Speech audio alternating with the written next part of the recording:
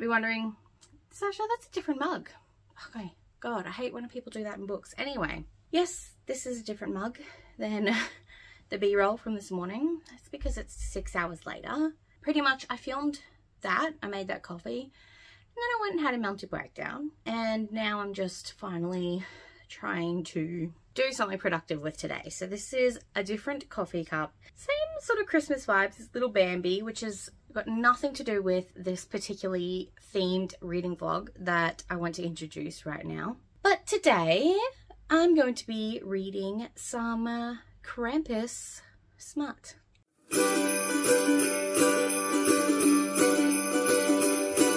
This was originally going to be a Christmas Monster Smut vlog because in Meredith's Discord people were like asking for like Vlogmas video ideas, and I put down Monster Smut, and because we all know I'm a hoe for monsters. And then I believe it was Sam who said, what about Christmas Monster Smut? And then I was going through Christmas Monster Smut and I found a lot of Krampus stuff. So I'm still going to do a Christmassy Monster Smut vlog, but I thought today let's read some Krampus stories. So first of all, I've got Kissed by the Krampus by Elle Eveland. This is actually a queer Krampus story. It's male. We've got Kris Kringle, who's always hated Christmas. It's only gotten worse since he's been back from the war. Christmas is supposed to be jolly, but for him, it's a grim reminder of past failures. He needs to get away to be somewhere quiet to heal. So when he wakes up in the South Pole, after an accident to a Krampus tending his wounds, it feels like the perfect opportunity to get some much needed R&R. Yet this gentle giant is so achingly sweet, he can't help but fall for him, even though he's a monster. But another, more sinister monster may be lurking much closer to home, and if we don't hunt it down in time, this could be the last Christmas ever. So Kissed by the Krampus is a holiday monster romance for adults featuring a cinnamon roll monster and a veteran grappling with his PTSD. So that is the first one. The next Krampus book I'll be reading in this vlog is Kidnapped by the Krampus, and this is by Emily Shaw. So this is actually one that a couple people have been reading this jolly season. I might as well get in with the hype. So the synopsis for this one is, "'Tis the season for spice and a little Krampus magic." So we've got Twyla, who is an investigative journalist, sneaks into Krampus world to learn the truth about the eccentric CEO who always wears the monstrous holiday costume. She's definitely going to be making the naughty list for this. And then after sharing a drink with the mysterious and quiet CEO, the last thing she expects is waking up with no clothes in the most beautiful winter castle. This horned heartthrob billionaire kidnapped her. Despite the language barrier, she soon learns that his punishments are hot enough to melt the North Pole, and there are far worse things than being treated like a Christmas princess in a Yuletide-themed castle. Very interesting. So from best-selling author Emily Shaw comes a romantasy that will give you all those Hallmark feels with a sack full of spicy surprises. A Christmas kidnapping never felt so dark and enchanting, or so cozy. Get ready for a rollercoaster sleigh ride that will have you believing in holiday miracles and a mischievous monster you'll be dying to get under the mistletoe. When I read the synopsis for that, I was like, I need to read this. I've seen this special edition going around the internet, and I think that looks really cute. I probably won't get it, but... And then last but not least, we have a book by one of my favorite monster romance authors, and that's C.M. Nascosha, or is it Nascosha? I'm very bad with names, I'm so sorry. But this is called There Arose Such a Clatter, Tales from the Naughty List. It's a short anthology of bite-sized scorching hot tales from Krampus's naughty list, sure to keep you warm beneath the sheets all winter long. So this anthology features monster/human relations of extremely sexual nature, is only intended for adult audiences. Those are the 3 Krampus tales I'll be reading this vlog. Hopefully you'll stick around and we'll find out which one could be my favorite. Good morning. I read 33% of Kissed by the Krampus last night. I'm really enjoying it. So basically you've got Chris, who he's a veteran and he's just not really I think he's got, yeah, definitely like PTSD. I think that's what he said. Basically, he's doesn't have a job. He just games with his other veteran buddies. He visits his grandma. But then he just had like a really bad argument with his two friends. And so while he was driving home in a really bad snowstorm, pretty much he has a car accident. And then he wakes up and the Krampus has saved him. It's definitely unrealistic, but that's okay. Like, the fucking Krampus. I was reading the author's note and she said something that like inspired about SG-1, like Stargate SG-1, and reading like the Krampus, it's not like he's not the Krampus, he is a Krampus. So there's like a whole race of Krampuses out there. And that reminded me of the Unis from SG-1, how like there's not just one, there's a whole race of them and they kind of stick themselves because they're very territorial. They don't look alike in any way, but I thought that was a fun little Easter egg. Chris has named the Krampus Ollie, and Ollie like is kind of fascinated by humans. He's got all these little knickknacks in his little home, and we had our first sexual encounter. I liked, because Chris was drunk, but I liked how Ollie was like, we're gonna wait until you're sober before we actually do anything because I don't want you to regret it. And I love that. That's my update for now. I am at home with all 3 kids today. I've just told them to go outside and find some potion making supplies. And because Atlas still has hand, foot, and mouth disease, we can't really go to a park or anything, which sucks. So I might make some Play-Doh later, some Rennie Green Play-Doh for Christmas. But yeah, that's my update for now. I'm excited to see where the rest of this book goes.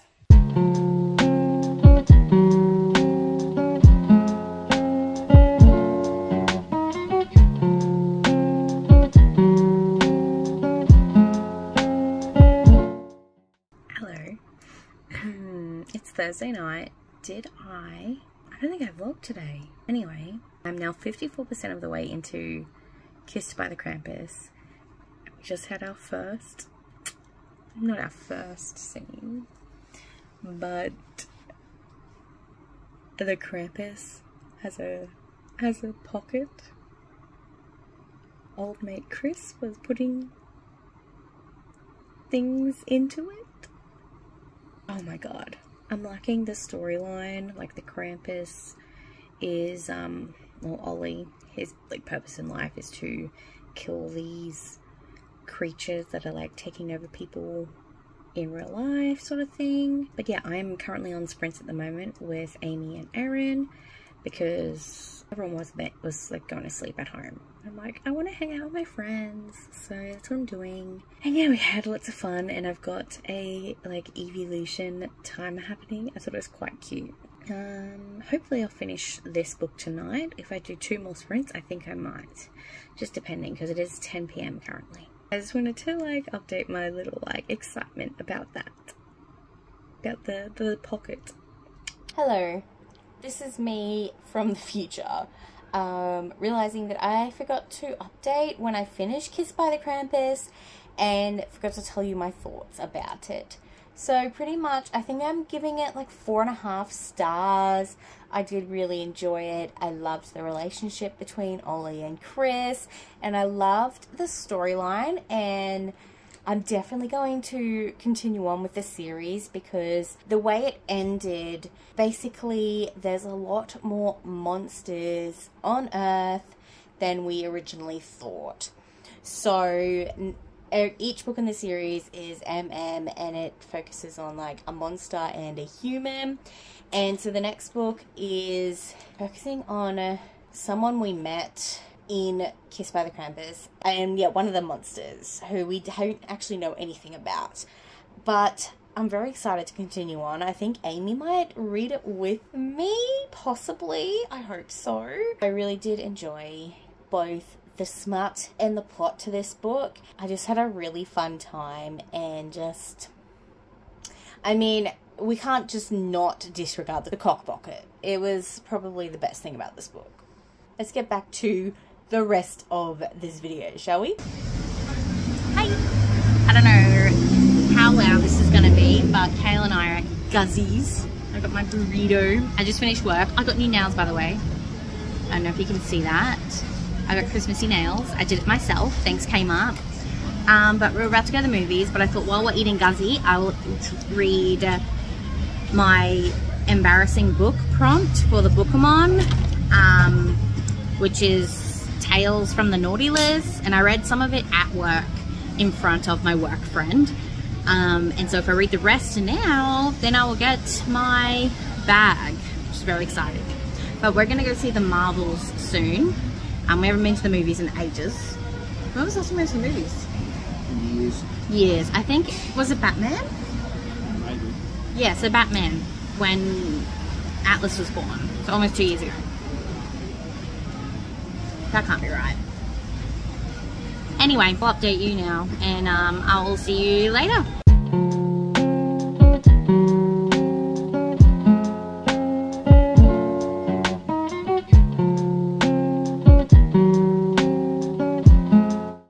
Hello.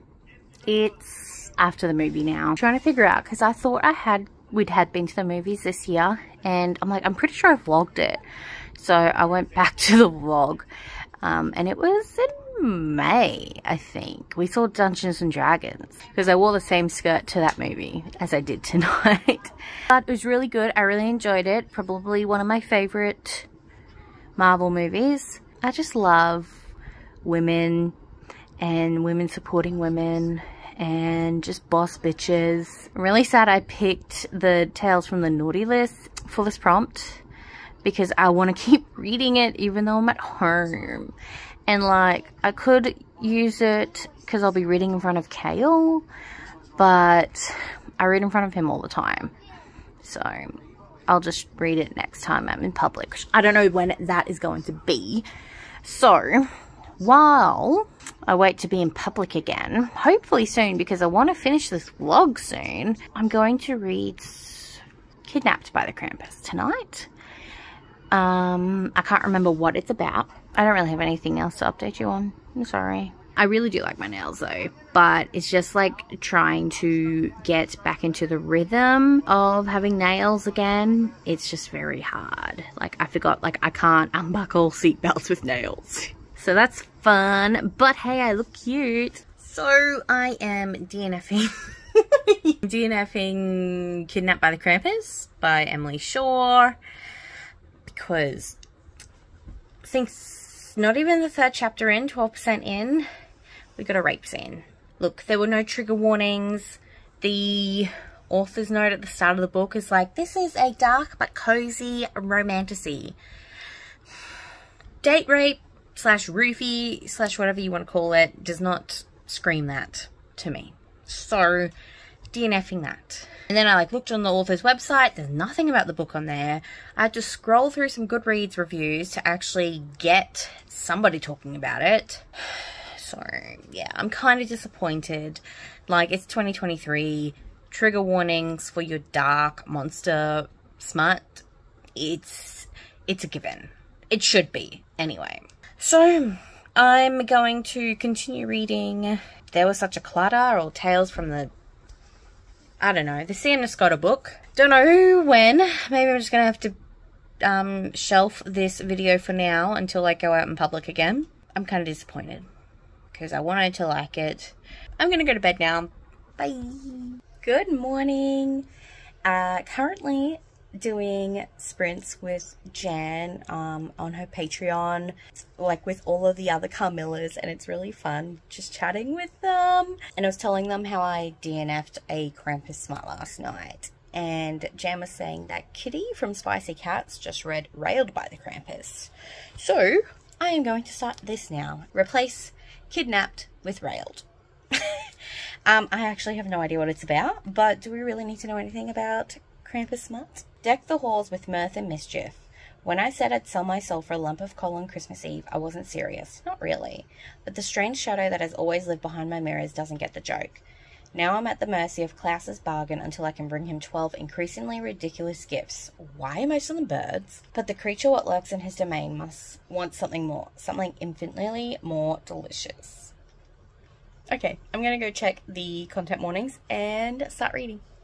His cum tastes like eggnog. I'm having a fun time, let me tell you that. So, at the park right now, and I'm still reading The Arose Such a Clatter, Tales from the Naughty List by C.M. Nescotta. I think I'm about 65% of the way through. 75%, my bad. And so it's like short stories, but I'm not quite sure if they're all the same, like about the same Krampus.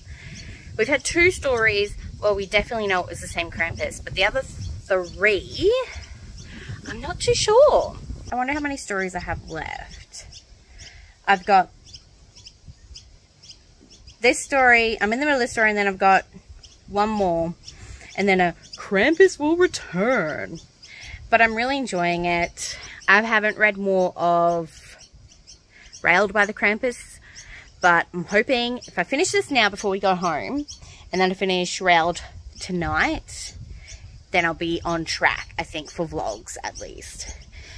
But I'm having a roundabout great time with my Krampus stories. I'm glad I did this idea because I'm just having a grand old time. Hello, me again, realizing I forgot to update you about Tales from the Naughty List. I'm giving this one, I think, probably 3.5 to 4 stars. The Smut was top tier, but I'm not a big, like, short story girly, so I was quite confused. There was like 3 stories that was all based about the one Krampus, and there was 2 others that I'm like, are these the same Krampus? When does this fit in the timeline? But the smutty scenes were pretty good. I did enjoy them. There was one where she likes being punished, right? And so the Krampus realizes that, so he puts like is it a clove of ginger in her butthole and starts spanking her with his birch branch or whatever it is. And so if she tensed up in anticipation, the ginger's juices would like extract, but then if she didn't tense up, like she would get the full throttle. And it was just, I don't know. I was here like, is this a new thing? Anyway, but I really did enjoy this. And I had a really fun time reading it. Yeah. Right, back to normal viewing. Good morning. It is Tuesday morning. I have 80% to go of Railed by the Krampus. And this is actually such a good book. I thought I was going to go in for like a fun time.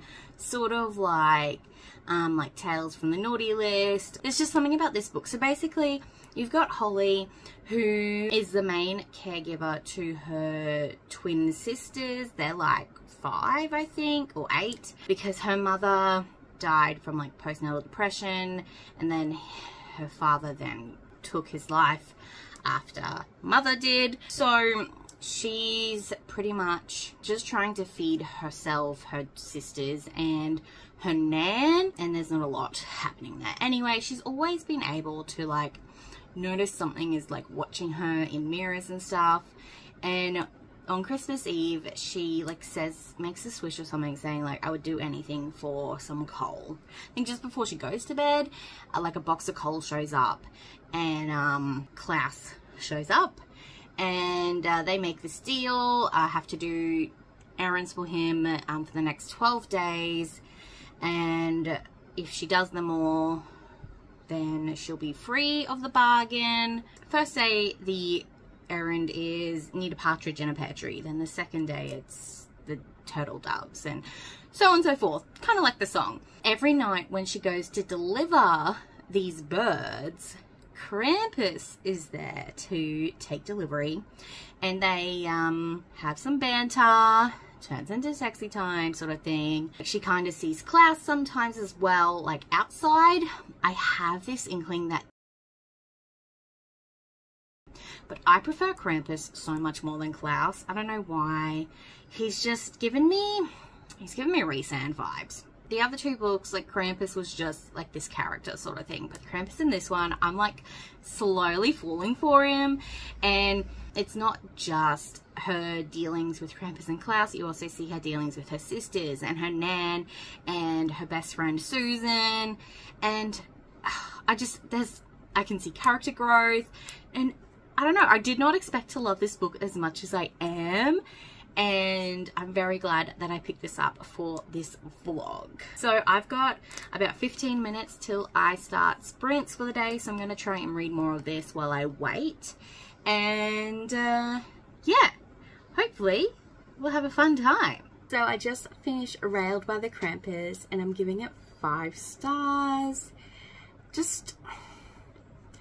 I just really enjoyed it. I mean, the ending was a bit like, I don't want to spoil it. Anyway, I really want more people to read this. And we did find out that it does have 3 different shades of red. So if you are participating in Bookmas next year, this will work as one of the books for the stake prompt. So that is it for my Krampus vlog. I read Kissed by the Krampus, There Arose Such a Clatter, Tales from the Naughty List, and Railed by the Krampus, and I DNF'd Kidnapped by the Krampus. So thank you so much for watching. I am doing 12 days of Bookmas, so you will see me again with another video tomorrow. But until then, have a wonderful, wonderful rest of your day. I'll see you next time. Bye!